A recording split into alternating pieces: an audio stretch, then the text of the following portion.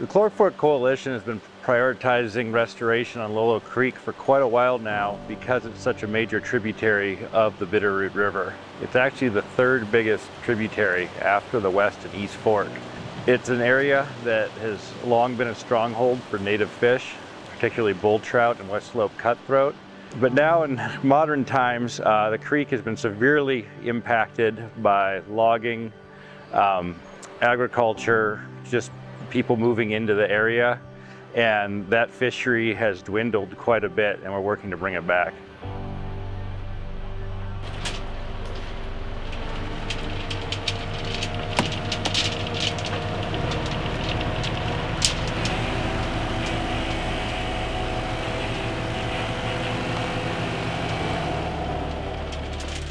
My name is Jed Whiteley. I'm a project manager with the Clark Fork Coalition out of Missoula, Montana. Well, the reason that we installed the Lolo screen is because that fish are entrained in the thousands, in this case tens of thousands, in irrigation ditches all around the Clark Fork Basin and the West. Now with the screen in place, literally not one fish will suffer that fate. There'll be zero mortality.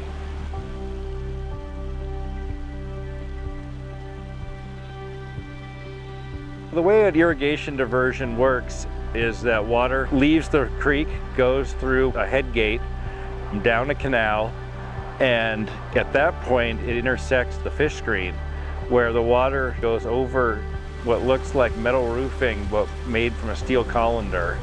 The water falls through it, the fish go down the screen, fall into a trough, and returned by a pipe quickly to the river. And the water, basically clean of fish, goes on down the ditch. So the fish stay in the river and the water goes to the fields. It's definitely your win-win-win. If the fish are winning, the fishermen are winning, the irrigators are winning.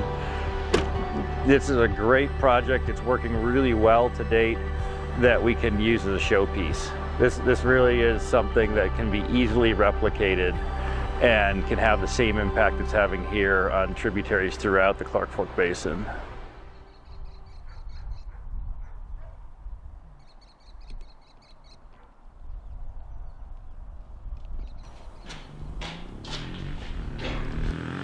My name is Nels Larson. I'm the manager on the McClay Ranch and the Lolo Ditch, which is 1,410 miners inches, if I remember right, with a priority of April 1886. And it's still operational, still irrigating the lands of the original 5 ranches that's been divided into a myriad of users. There's still 3 large ranches that it waters and thousands of acres and hundreds of people. This irrigation ditch is the lifeblood of these ranches. Without that water, these ranches don't work. Making that water flow is literally make or break for these operations running livestock.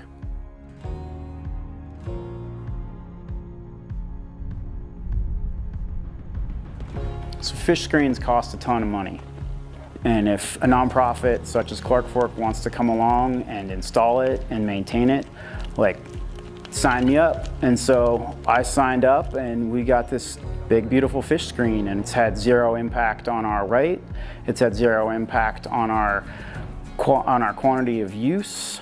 And so far I have only good things to say. I guess it takes me a little longer to measure my water when I change my head gate. It's a minimum of maintenance with a maximum of usability, and just that we can set it and forget it.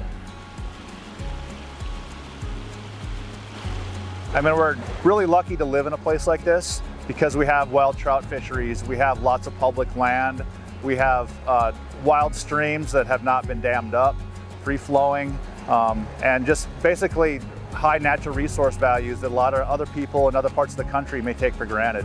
I think for projects like this to get done in the future, it's really going to take a collaboration of public funding combined with private donors and people who are willing to make a commitment to protect and enhance these public resources.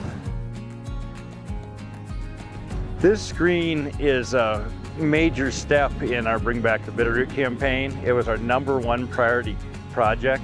We really hope to build on this screen, use it as an example for other irrigators to come and see that this is possible, that it works really well. You know, it's really about building the trust that we can do this and they can still get their water. I think there's the possibility to use this screen design all over the Bitterroot.